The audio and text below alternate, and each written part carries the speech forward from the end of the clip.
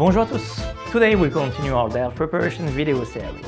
Today we will take the DELF B1 exam together. It's an important diploma, especially for getting the French nationality.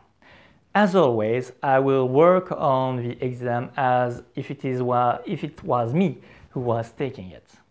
Today we will work on the listening part of DELF B1. You will see that it's not an easy test to do. But don't worry, you can become our VIP member and I will be glad to prepare you personally for this exam. I will give you tips and advice to make you fully motivated and be ready to pass the DELF B1 exam easily. And I will be with you on the D-Day because I enjoy these kinds of exams and I will be curious about how it went for you. Yes, when you join to the French with Love world, we'll be on the same team and we will do our best to help you to master the French language. You can visit our website and become our VIP member now.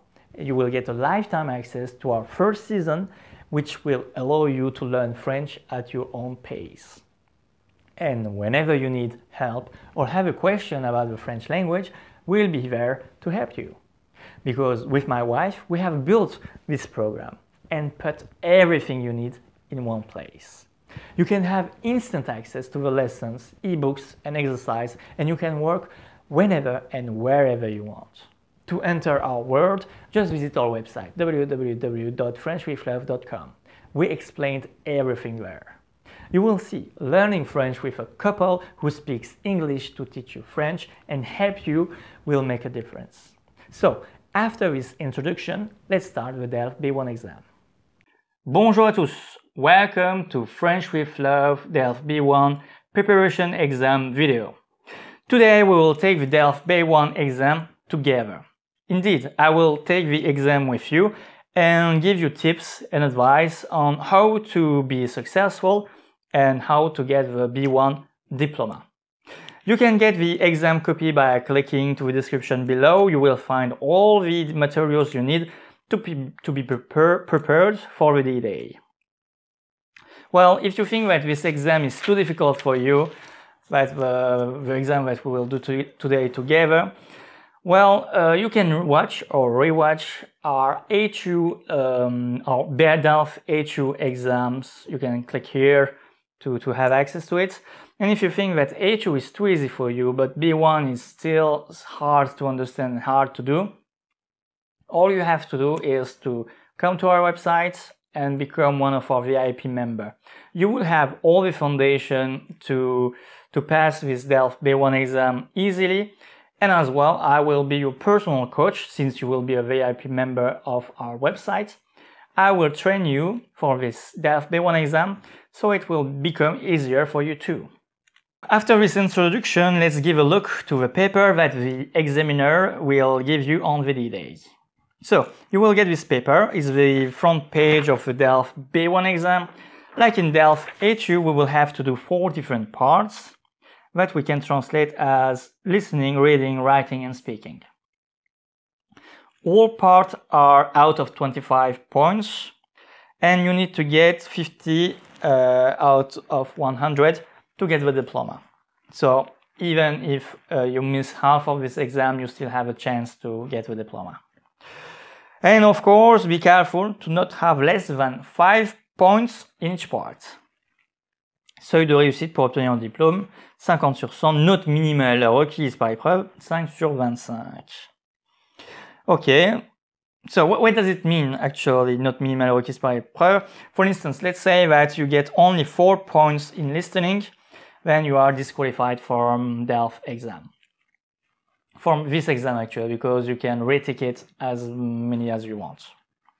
But since you are watching this video, our aim is to get 100 points. And to do that, we'll have 1 hour and 55 minutes. But the speaking exam is not inside. So 1 hour and 55 minutes is just for the third part. So it's just for compréhension de l'oral, compréhension des écrits et production écrite. Another important note is that you don't need to pass DELF A1 or DELF A2 exam to take DELF B1 exam. All DELF exams are independent, so you can take the one you want in the order you want. And well, yes, there is no prerequisite if it is easier to understand. So to take this DELF exam, you have to pay a certain amount of money. So it will be better for you to be successful at the very first time. And if you failed, you will have to pay again. So the best way to be sure to succeed in that exam is preparation. And I can prepare you. All details are on our website. Now, if you are ready, let's start with Compréhension de l'oral. Okay, so as you can see, there are only 3 exercises in that part. And all questions have multiple choice for the answers. An important thing to remember is that on the exam day, only black or blue point pen will be allowed. So don't do the exam with a pencil or a fountain pen. Also, you can have a watch with you to be able to manage your time. As always, let's start with reading the instruction. So, ok, vous allez écouter plusieurs documents, il y a 2 écoutes. Ok, so we will listen the audio twice. Avant chaque écoute, vous entendrez le son suivant. Ok, it will give you a sound. Pour répondre aux questions, cochez la bonne réponse. Ok. Yes. Okay, it isn't written here, but actually between the 2 listening, you will only have 10 seconds actually, between the first and the second listening. So be ready for that. That means that even during the first listening, you have to be ready to answer the question. Okay, now let's read the questions quickly.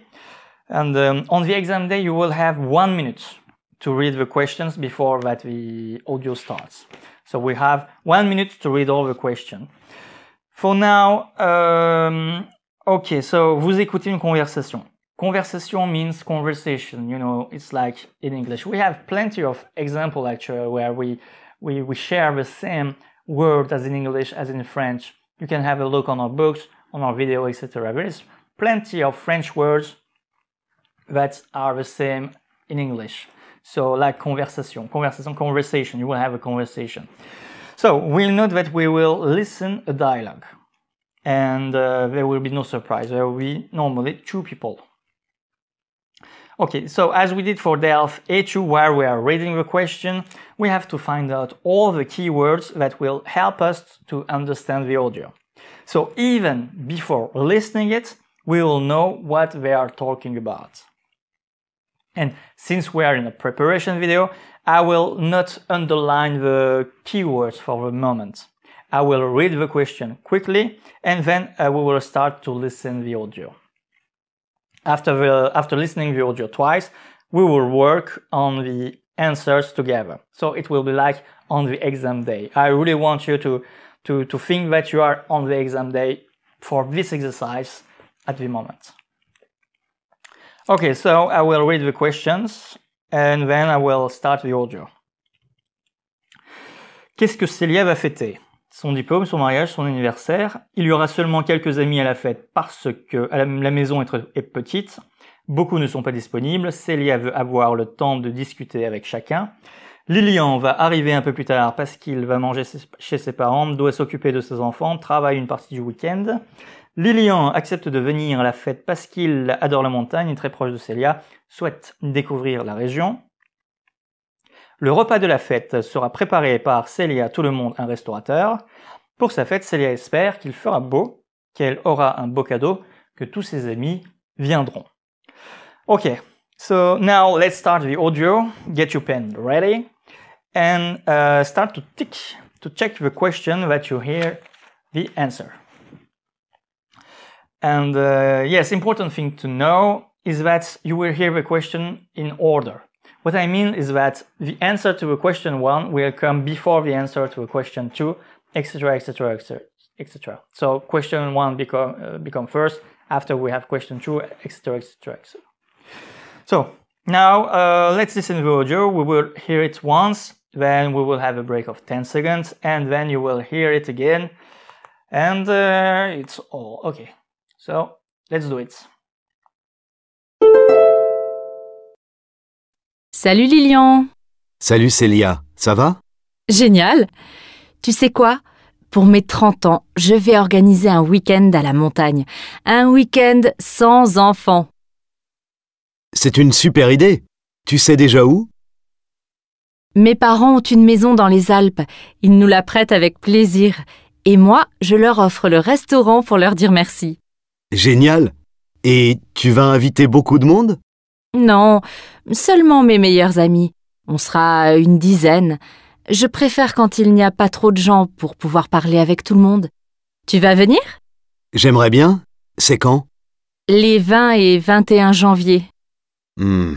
Malheureusement, je travaille le samedi.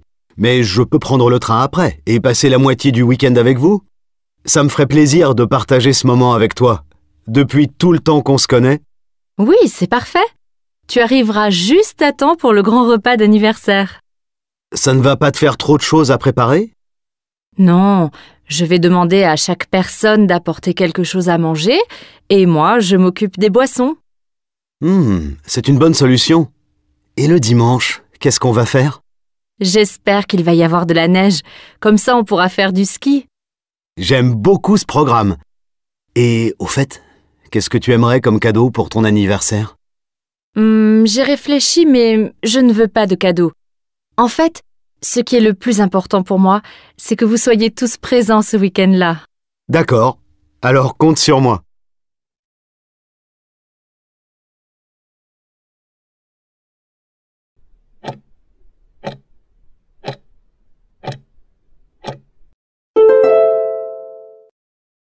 Salut Lilian!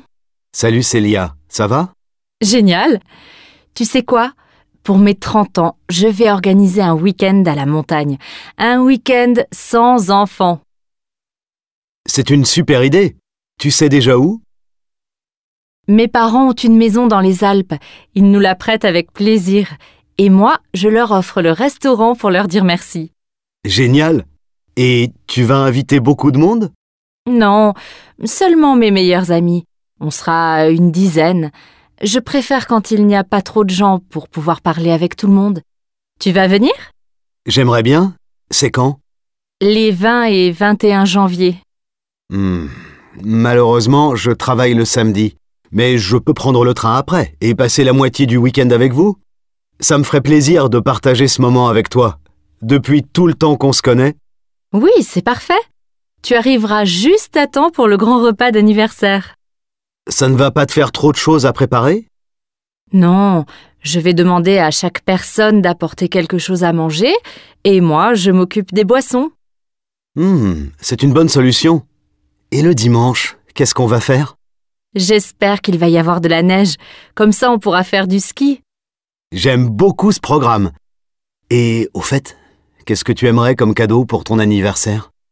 J'ai réfléchi, mais je ne veux pas de cadeau. En fait, ce qui est le plus important pour moi, c'est que vous soyez tous présents ce week-end-là. D'accord. Alors compte sur moi.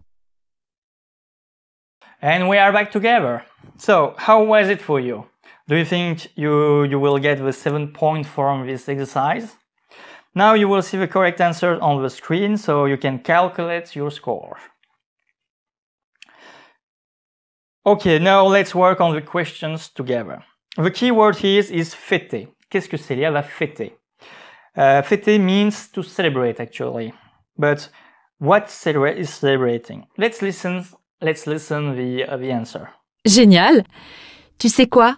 Pour mes 30 ans, je vais organiser un week-end à la montagne. So did you hear? She said, pour mes 30 ans. So for my 30s actually.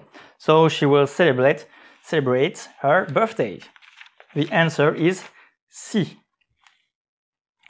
By the way, if you think that I go too fast or if there is something that you don't understand, you can write your question in the comment section. Also, if you like the video so far, please don't forget to like this video and subscribe to our channel. We have plenty of video to share. So, the second question. The keywords are seulement. Il y aura seulement quelques amis à la fête parce que. So, the keywords are seulement, it means only. Quelques amis, which means few friends. So, let's listen the answer. Génial! Et tu vas inviter beaucoup de monde? Non, seulement mes meilleurs amis. On sera une dizaine. Je préfère quand il n'y a pas trop de gens pour pouvoir parler avec tout le monde. Tu vas venir? Yes, she said, je préfère quand il n'y a pas trop de monde pour parler avec tout le monde. Je préfère quand il n'y a pas trop de gens, sorry, pour parler avec tout le monde. So, pour parler avec tout le monde, you see, parler and discuter are synonyms. Since you want to reach the B1 level, not only you have to know the words and their meaning, but also their synonym. It will be easier for you.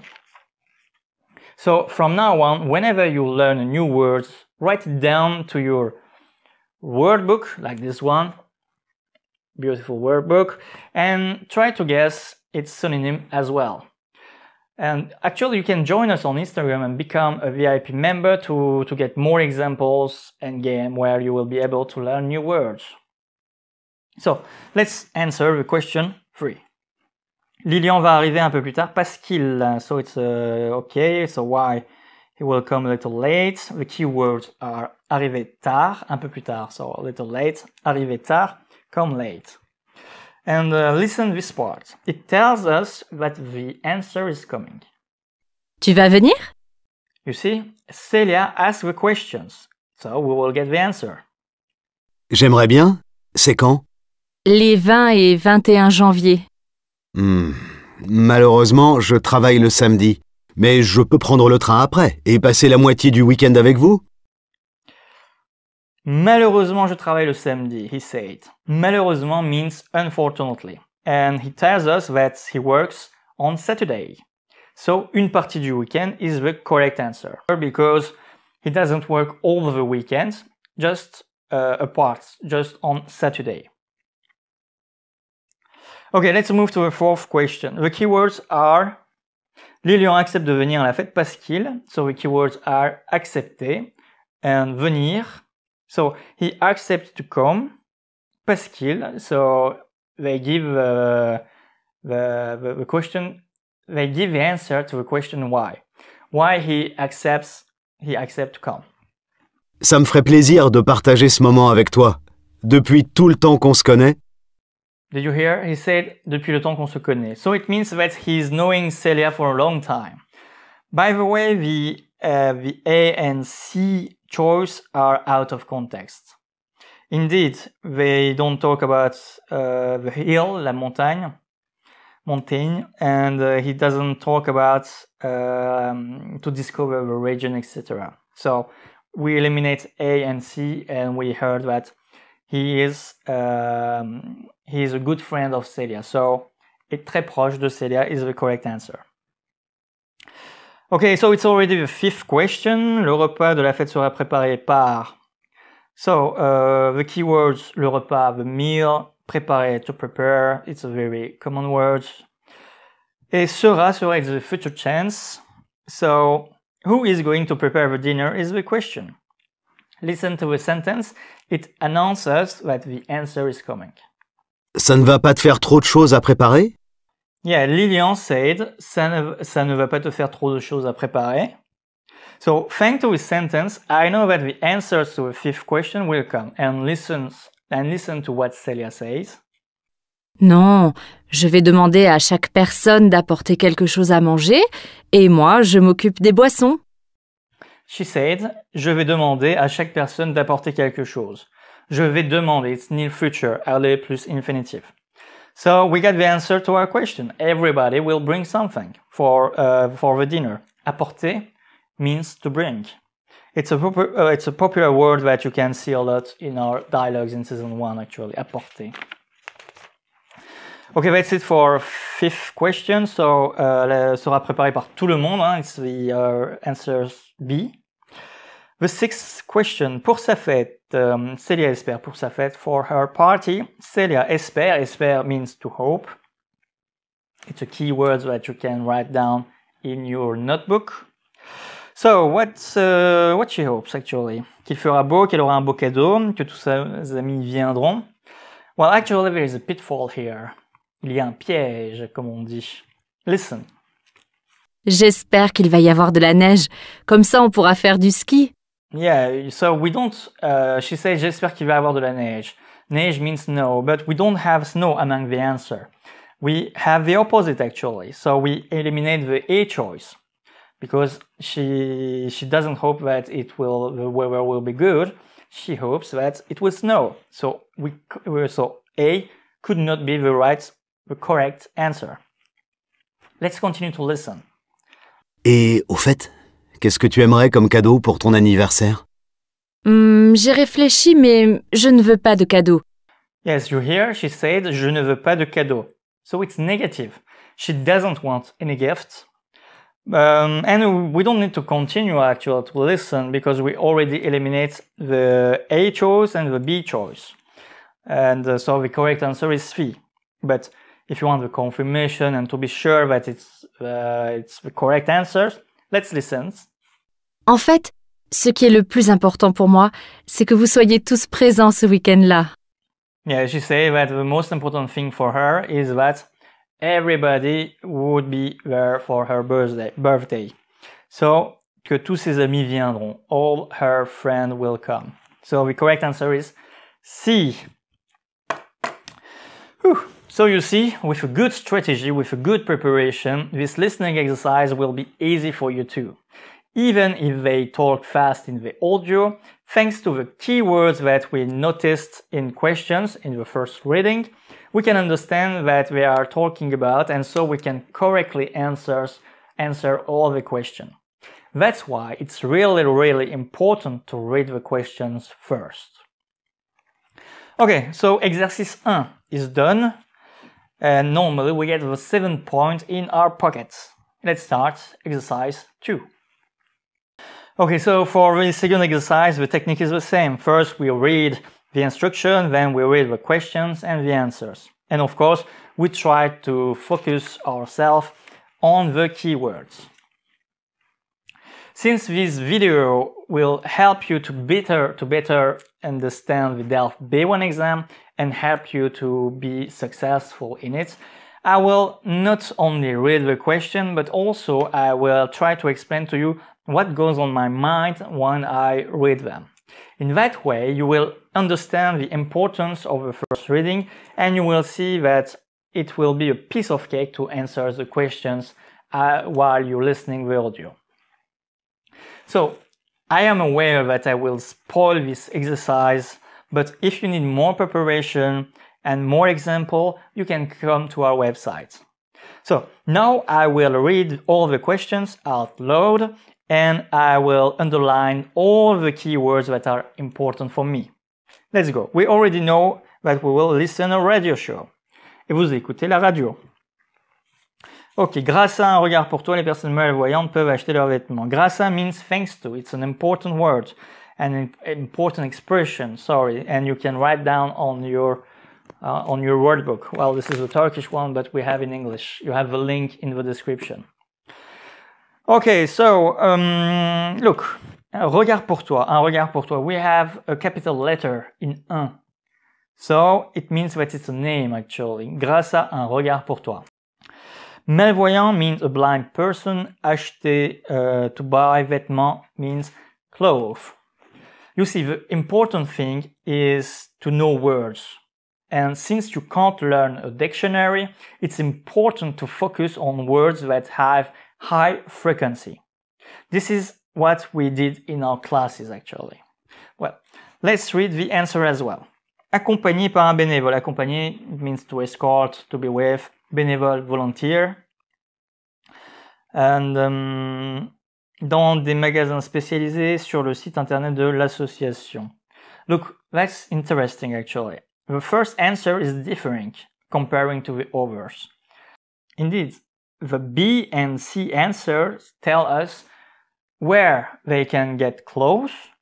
Also, look, we have just learned that Un regard pour toi is the name of an association.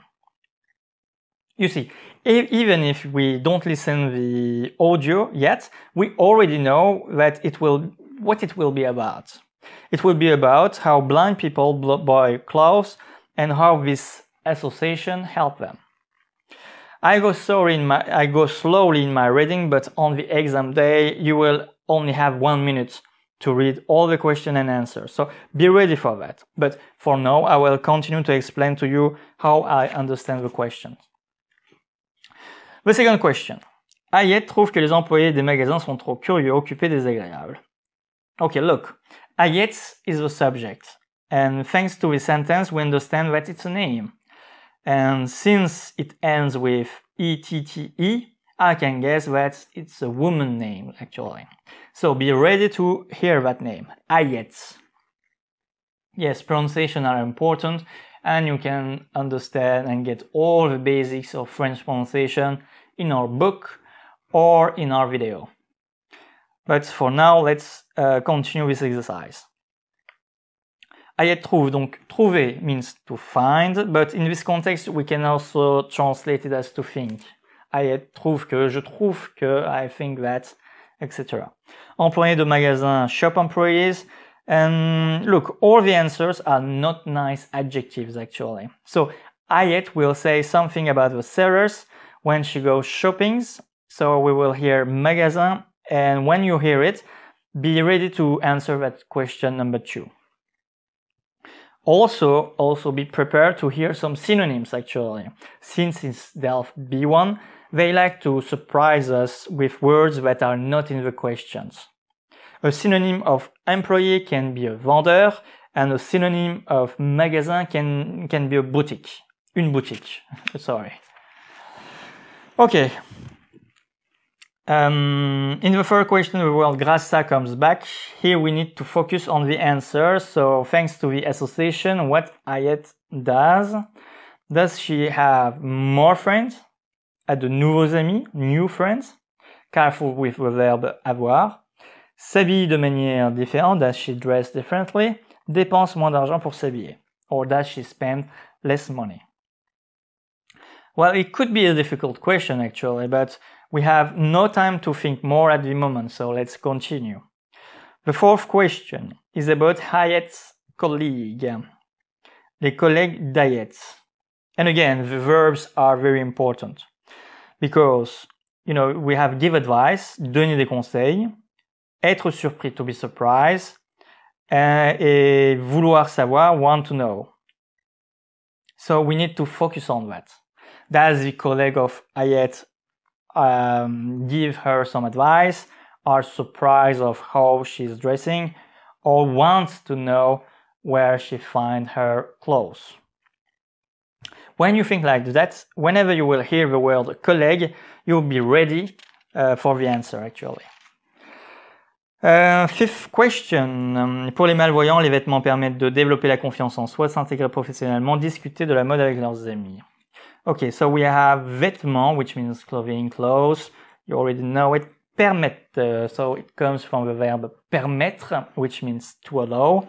So, what does the clothes allow to blind person? Développer la confiance en soi. Confiance en soi means confidence, so to feel good. S'intégrer means to integrate, to blend in actually professionally. Et discuter, to talk, to discuss, we already know it. So, the answer A and B actually are very close to each other. We need to know if Hayet will talk about her life in general or just about the workplace. We need to pay attention, but for now, let's move to question number 6. Quel appel lance Hayet? Elle a besoin de personnes pour l'aider, elle invite les malvoyants à la contacter, elle recherche un local pour l'association. Quel appel lance Hayet? Lancer un appel. Here's a group of words that you can learn actually. Lancer un appel means call out. It means that Hayet will like something. Hayet would like something. But what? Look the answer. And here are some important words. Besoin, to need. So, elle a besoin de personnes pour l'aider. She needs people to help her. Inviter means to invite. So, elle invite les malvoyants à la contacter. She invites other blind person to contact her. Rechercher means to look for. And she looks for a place for the association. Which one is correct? We need to hear one of these words or their synonym to know that, to know the correct answer. And here is the last question. The key words are, so, quand ils entrent dans l'association, les bénévoles doivent assister à une présentation de la responsable, participer à une réunion avec d'autres membres, avoir un rendez-vous téléphonique avec un malvoyant. Ok, so, quand means when, entrer means to enter, assister means to assist. Assister à une présentation d'un responsable, so with a person in charge, une responsable. Participer means to participate à une réunion avec d'autres membres with other members. You know, it's again a word that looks like very much to the English one. Membre, member, réunion, meeting. Participer, participate. Avoir un rendez-vous to make an appointment, avoir un rendez-vous avec, with, un malvoyant, a blind person. Okay. So this question can be difficult too, actually. We need to understand what the volunteers have to do when they enter first to the association. Okay, and we finished, actually. I am aware that it was too long, but I really wanted to give you advice and tips on how to handle the listening part. Now you are ready to listen to the audio, and normally it should be easy to answer all the questions now. So it will be 2 listening of the same audio, and let's see how many points you will get out of 9. If you are ready, I start the audio.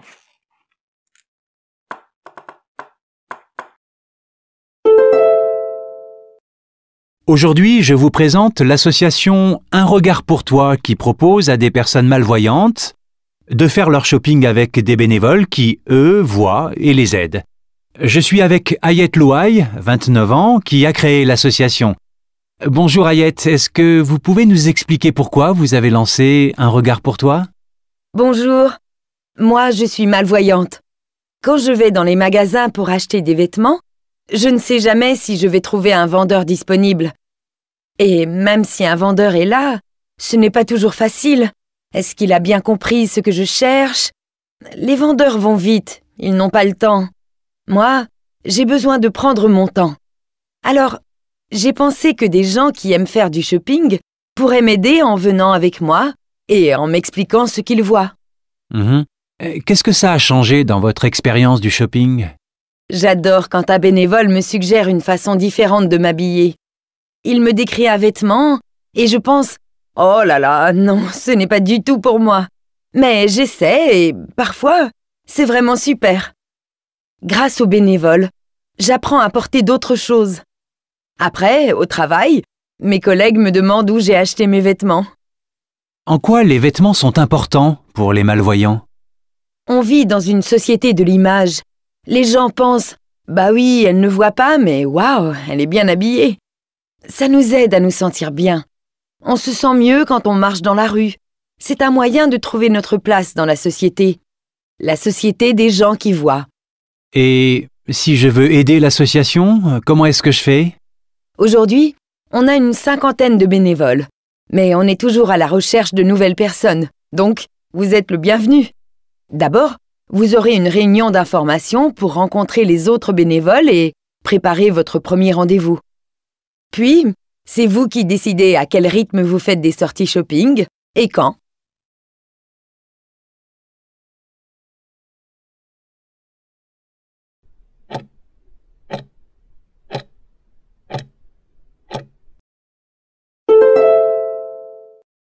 Aujourd'hui, je vous présente l'association Un regard pour toi qui propose à des personnes malvoyantes de faire leur shopping avec des bénévoles qui, eux, voient et les aident. Je suis avec Ayet Louaï, 29 ans, qui a créé l'association. Bonjour Ayet, est-ce que vous pouvez nous expliquer pourquoi vous avez lancé Un regard pour toi? Bonjour, moi je suis malvoyante. Quand je vais dans les magasins pour acheter des vêtements, je ne sais jamais si je vais trouver un vendeur disponible. Et même si un vendeur est là, ce n'est pas toujours facile. Est-ce qu'il a bien compris ce que je cherche? Les vendeurs vont vite, ils n'ont pas le temps. Moi, j'ai besoin de prendre mon temps. Alors, j'ai pensé que des gens qui aiment faire du shopping pourraient m'aider en venant avec moi et en m'expliquant ce qu'ils voient. Qu'est-ce que ça a changé dans votre expérience du shopping? J'adore quand un bénévole me suggère une façon différente de m'habiller. Il me décrit un vêtement et je pense « Oh là là, non, ce n'est pas du tout pour moi ». Mais j'essaie et parfois, c'est vraiment super. Grâce aux bénévoles, j'apprends à porter d'autres choses. Après, au travail, mes collègues me demandent où j'ai acheté mes vêtements. En quoi les vêtements sont importants pour les malvoyants? On vit dans une société de l'image. Les gens pensent « Bah oui, elle ne voit pas, mais waouh, elle est bien habillée ». Ça nous aide à nous sentir bien. On se sent mieux quand on marche dans la rue. C'est un moyen de trouver notre place dans la société. La société des gens qui voient. Et si je veux aider l'association, comment est-ce que je fais? Aujourd'hui, on a une 50aine de bénévoles. Mais on est toujours à la recherche de nouvelles personnes. Donc, vous êtes le bienvenu. D'abord, vous aurez une réunion d'information pour rencontrer les autres bénévoles et préparer votre premier rendez-vous. Puis, c'est vous qui décidez à quel rythme vous faites des sorties shopping et quand. So, how was it? I hope that this little preparation, what we did before the listening, helped you very much. Now what we will do, I will put on screen the correct answers, so you will be able to calculate your score for this exercise. So now let's see all the questions one by one. The first question, again. Grâce à un regard pour toi, les personnes malvoyantes peuvent acheter leurs vêtements. Let's listen to the part where we hear the answer. L'association Un regard pour toi qui propose à des personnes malvoyantes de faire leur shopping avec des bénévoles qui, eux, voient et les aident. So avec means with, so it's a synonym of accompagner, so the correct answer is A. The second question. Ayette trouve que les employés de magasins sont trop. Let's listen the audio again. Quand je vais dans les magasins pour acheter des vêtements, je ne sais jamais si je vais trouver un vendeur disponible. Et même si un vendeur est là, ce n'est pas toujours facile. Est-ce qu'il a bien compris ce que je cherche? Les vendeurs vont vite, ils n'ont pas le temps. Trouver un vendeur disponible. Ils n'ont pas le temps. So they don't have time. They are occupied. They are not available. So it's the answer is B. Correct answer is B. Now let's move to the third question. Grâce à l'association Ayette, let's listen to the audio. J'adore quand un bénévole me suggère une façon différente de m'habiller. Il me décrit un vêtement et je pense « Oh là là, non, ce n'est pas du tout pour moi. » Mais j'essaie et parfois, c'est vraiment super. Grâce aux bénévoles, j'apprends à porter d'autres choses. Façon différente de m'habiller. So we understand that B is the correct answer. If you are still unsure, here's the confirmation. J'apprends à porter d'autres choses. Well, I go fast, but as always, you can write your question in the comment section, or you can send us an email via our website to ask the question that you have on your mind. But now it's time for the fourth question. So, les collègues d'Ayette, let's listen to the answer. Après, au travail, mes collègues me demandent où j'ai acheté mes vêtements. Did you hear? She said collègue and demande, and we heard the little word où, which means where. So they are asking question. Why? Because they want to know, vouloir, savoir. So the correct answer is si. Ils veulent savoir où elle trouve ses vêtements. Easy, right? Now, let's move to the question 5. Pour les malvoyants, les vêtements permettent de... Let's listen to the answer. Les gens pensent « Bah oui, elle ne voit pas, mais waouh, elle est bien habillée ». Ça nous aide à nous sentir bien. On se sent mieux quand on marche dans la rue. On se sent mieux, on se sent mieux. What does it mean? She means that she feels better. So, it develops her self-esteem, her self-confidence. The correct answer is A. She doesn't talk about integrate professionally, neither she is talking about discussion with, about fashion with her friends. So, the only correct answer is A. Sixth question. Quel appel lance Ayette? Let's listen the audio. Aujourd'hui, on a une 50aine de bénévoles, mais on est toujours à la recherche de nouvelles personnes. On est toujours à la recherche de nouvelles personnes. Être à la recherche de is the synonym of avoir besoin. Être à la recherche de, looking for. So if you look for, it means that maybe you need it and it's the only correct answer. And we clearly hear personne. Elle a besoin de personne pour l'aider. So the correct answer is A. And actually be careful with the intonation because when I say elle a besoin de personne pour l'aider, it can also mean that she needs nobody to help her. But actually, elle a besoin de personne pour l'aider means that she needs some people to help her. I know, French pronunciation could be hard and difficult to understand, but you can watch all our pronunciation video on our YouTube channel, or you can come and become one of our VIP members to get all the basic, all the fundamental of French, to understand the little nuance that we have in the French language. But for now, let's go to the last question. Quand ils entrent dans l'association, les bénévoles doivent... So let's listen the answer. D'abord, vous aurez une réunion d'information pour rencontrer les autres bénévoles et préparer votre premier rendez-vous. D'abord, vous aurez une réunion pour rencontrer... Tac, tac, tac. So we heard réunion. And we heard rencontrer, which means to meet. Autre bénévole. And bénévole, it's a volunteer.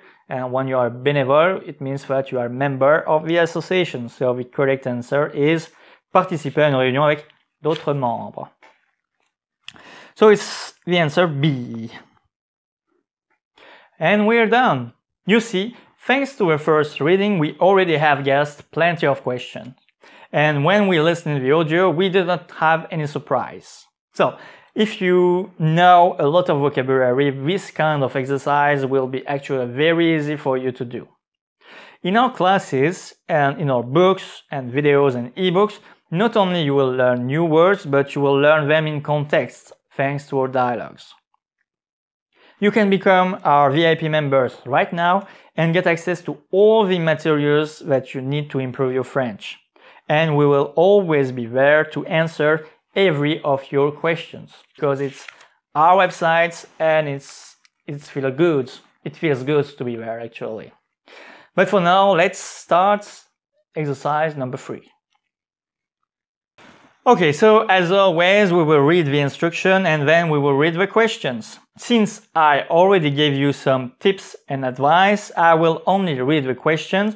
I won't make any comments for this exercise. After reading the questions, we will start the audio right away. So, c'est parti. I will read it for you so you will be acknowledged with the pronunciation.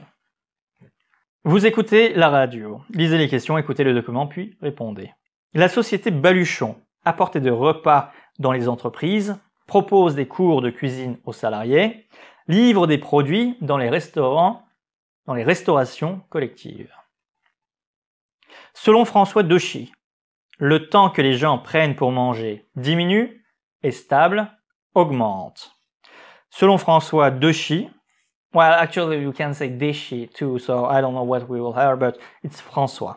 And let's say it's Dochy. Selon François Dochy, le moment du déjeuner est important pour mieux travailler, rester en bonne santé, rencontrer ses collègues. François Dochy veut proposer un service rapide, biologique, bon marché. François Dochy travaille avec de jeunes étudiants, des personnes en difficulté, des diplômés de la restauration.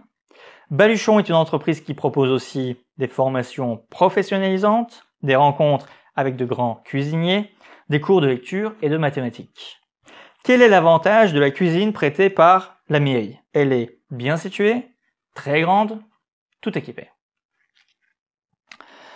Okay, so now let's listen to the audio. We will hear it twice and we will only have 10 seconds between the first and the second listening. Let's go.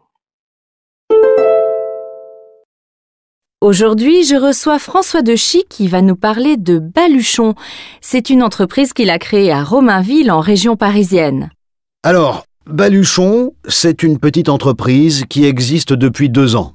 On prépare des repas qu'on livre dans les entreprises pour les salariés qui n'ont pas le temps de cuisiner eux-mêmes et qui en ont assez de manger des sandwichs en 5 minutes devant leur ordinateur. Je me suis rendu compte que les employés prenaient de moins en moins de temps pour déjeuner. Mais on sait que s'arrêter un bon moment et prendre un vrai repas permet d'être plus productif l'après-midi. Je voulais donc créer un projet qui redonnait de l'importance au moment du déjeuner.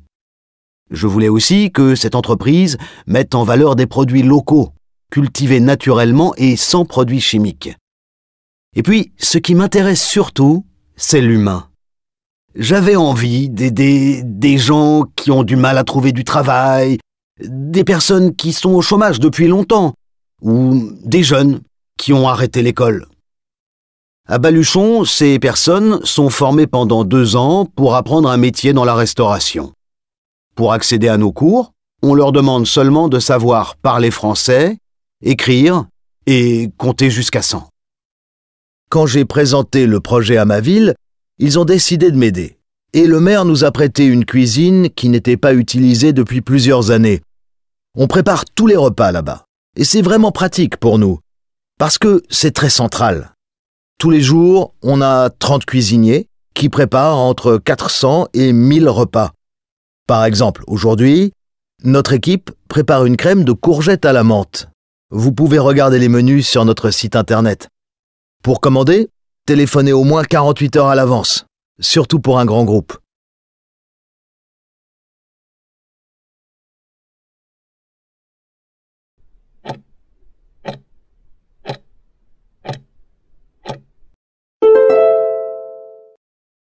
Aujourd'hui, je reçois François Dechy qui va nous parler de Baluchon. C'est une entreprise qu'il a créée à Romainville, en région parisienne. Alors, Baluchon, c'est une petite entreprise qui existe depuis 2 ans. On prépare des repas qu'on livre dans les entreprises pour les salariés qui n'ont pas le temps de cuisiner eux-mêmes et qui en ont assez de manger des sandwichs en 5 minutes devant leur ordinateur. Je me suis rendu compte que les employés prenaient de moins en moins de temps pour déjeuner. Mais on sait que s'arrêter un bon moment et prendre un vrai repas permet d'être plus productif l'après-midi. Je voulais donc créer un projet qui redonnait de l'importance au moment du déjeuner. Je voulais aussi que cette entreprise mette en valeur des produits locaux, cultivés naturellement et sans produits chimiques. Et puis, ce qui m'intéresse surtout, c'est l'humain. J'avais envie d'aider des gens qui ont du mal à trouver du travail, des personnes qui sont au chômage depuis longtemps, ou des jeunes qui ont arrêté l'école. À Baluchon, ces personnes sont formées pendant 2 ans pour apprendre un métier dans la restauration.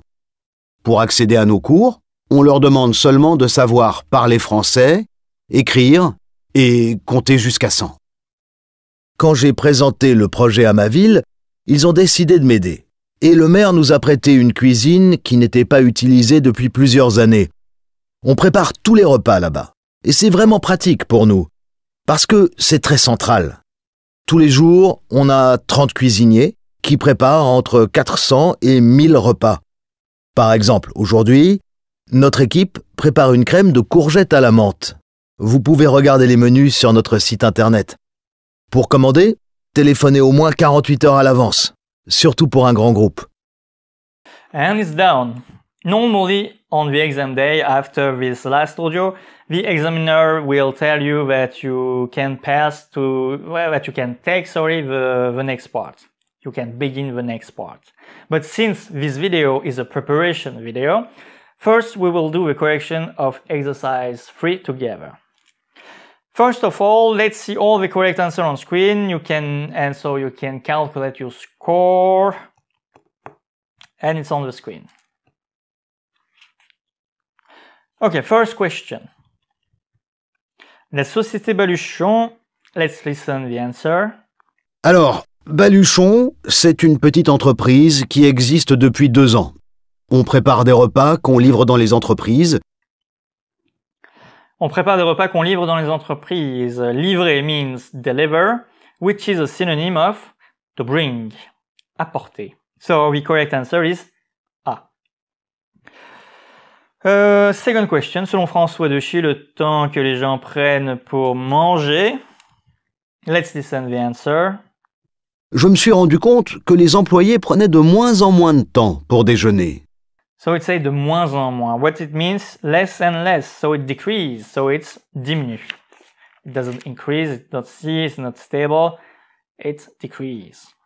So the correct answer for the question number 2 is A. Third question.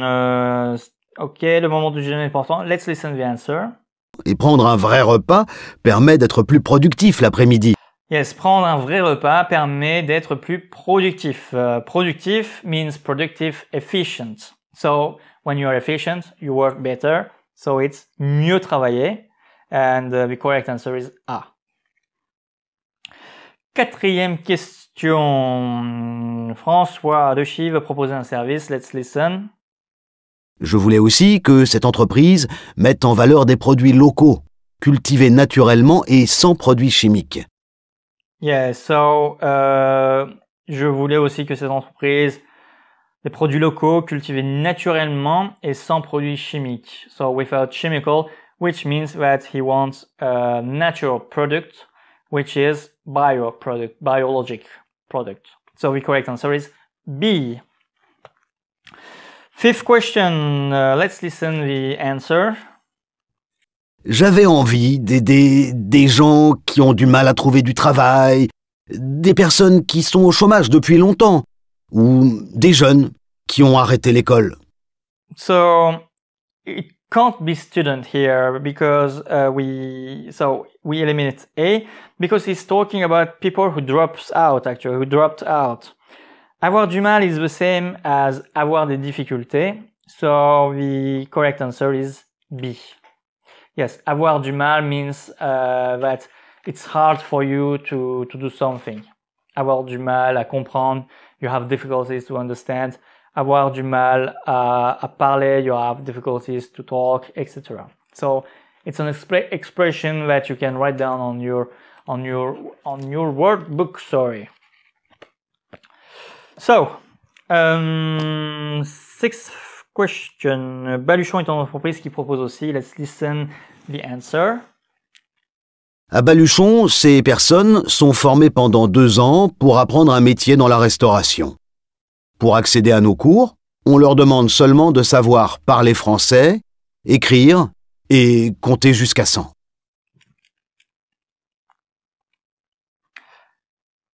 So, ces personnes sont formées pour accéder à nos cours. This is all the key words. So, the correct answer is A. We don't talk about meeting and we don't talk about some classes, about lecture, about reading and mathematics. Actually, you have to know how to count till 100 to be able to integrate, to be a part of this school that Baluchon want to create. Sorry. Yes, so the seventh question, the last question. Quel est l'avantage de la cuisine prêtée par les mairies? Let's listen the answer. On prépare tous les repas là-bas. Et c'est vraiment pratique pour nous. Parce que c'est très central. C'est vraiment pratique pour nous, c'est très central. Central is like in English, central. So he's talking about the location. Bien situé is the correct answer. So it's not too big, so well equipped. It's bien situé, the location is great. So the correct answer is A. Okay, and we finished the first part. Normally, we did everything right, and now we have 25 points for us. So, did you enjoy this exercise, or was it still very difficult for you? If you want more examples, you can visit our website. We have many exam papers that you can download for free and train yourself. Okay, so now since we finished the first part, let's begin the part named Compréhension des écrits. Et oui, la fin n'est qu'un début. À tout à l'heure.